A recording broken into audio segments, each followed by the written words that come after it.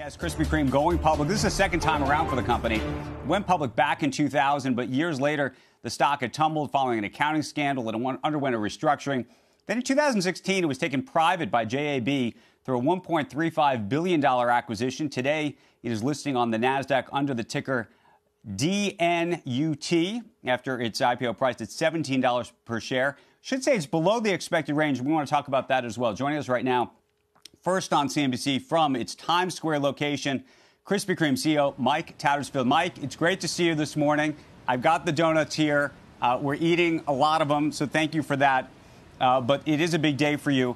Let's talk about the offering, and I want to talk about the future of the business. Go ahead. What were you going to say? Yeah, no, it's a great day for us. It's an 84-year-old brand. And, you know, as you think about it, we're always trying to build the most loved sweet treat brand in the world.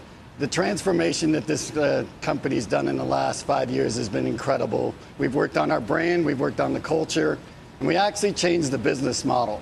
And we really created an omni-channel approach where we leverage these amazing donut shops like the one I'm in today, and then really get fresh donuts to where the customers are. So that's what we've been doing, and it's been an incredible ride so far. Mike, I want to talk to you about the valuation because it did come in lower than expected in terms of where you thought you were going to be with investors even just days ago. What happened? Listen, 5 years ago, we came in and bought the business for a little north of $1 billion. The value today is 2.5 times the value of when we purchased the company.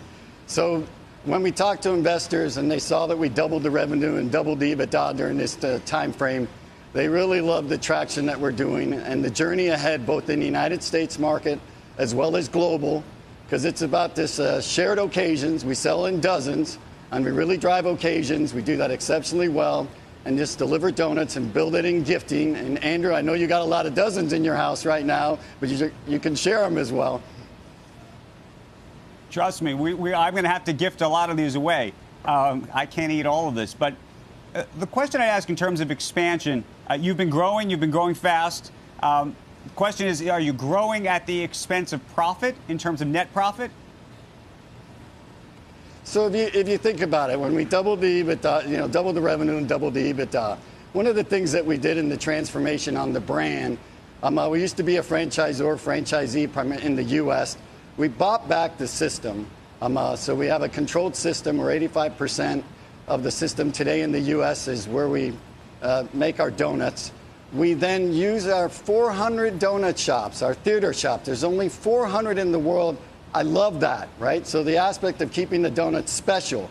But instead of opening up random donut shops everywhere, we actually use an omni-channel approach.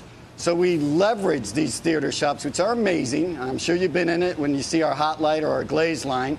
And then follow where the customer's at. So take the journey, whether it's a fresh shop in New York City where we actually produce here and then send donuts to them, an e-commerce model where the consumer can order gifting or delivery, as well as in the wholesale space where we now deliver fresh donuts to select grocers or select convenience shops around the globe. So, Mike, I don't know if this is a hard question or not, and I don't know what to do about it. But in a day and age where people are supposed to be moving away from carbs, right?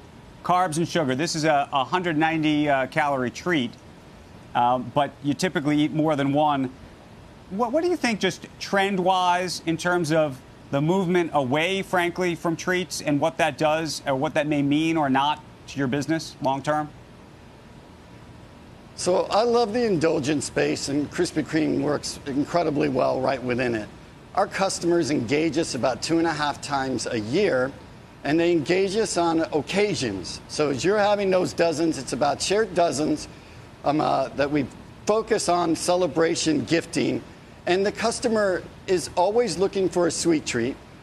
And I know the world's not a really good place and a bland place if you don't have a sweet treat. So it's really about the opportunity of how do we build on that. We're really proud of what we do. And if you can get on occasions, and you think about gifting, Mother's Day that just came by. If you can have a little kid basically send their mom a dozen donuts, we compete against flowers, right? It's a whole different occasion. It's celebrations. It's an amazing part of what this brand does.